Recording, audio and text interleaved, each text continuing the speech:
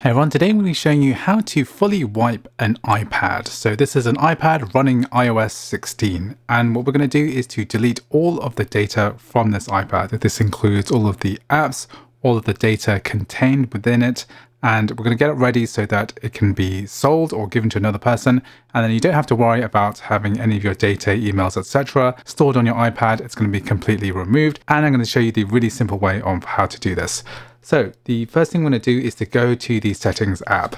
So this is the settings app here on the iPad. If you can't find it, you can always swipe down and then type in settings, and we'll have this gray icon here.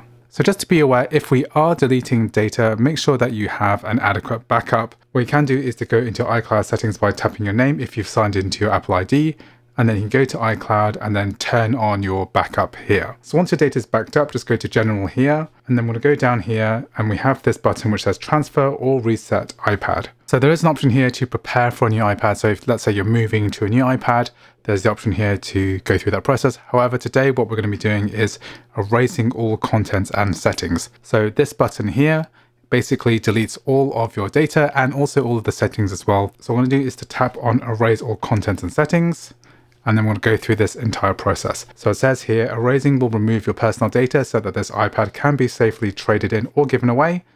We're going to be deleting 15.27 gigabytes of data. Press continue. Now we're going to type in the passcode for this iPad, and it says here, are you sure you want to erase all media contents and settings? This cannot be undone. Erase iPad. So you can see here, this is the progress bar going through. And now the operating system is loading back up.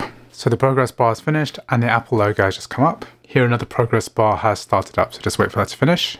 So now the operating system has come up again and we have this hello screen, and then it's asking us for the setup information. We can select our country, our language, and it's being set up as if it's a brand new iPad. So this is ready to sell or to give to a new user, or if you just want to start again, this is just erasing and resetting the iPad. So anyway, this is how you reset an iPad using iOS 16.